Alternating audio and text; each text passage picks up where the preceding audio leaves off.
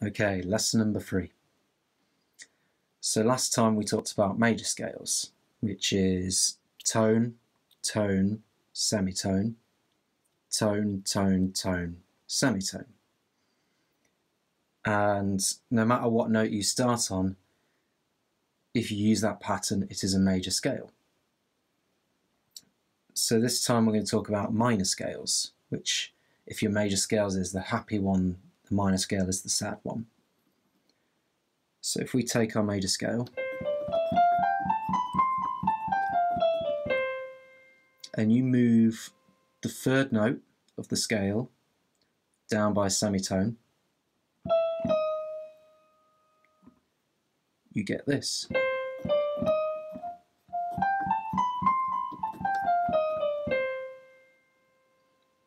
And then you take the 6th note and move that down by a semitone.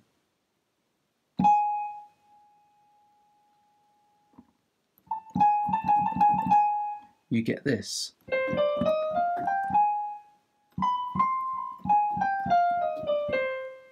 So here's your major scale.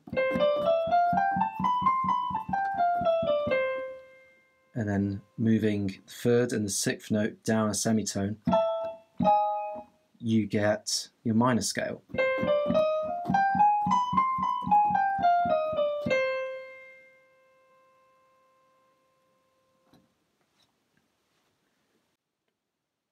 And that is the end of lesson number 3.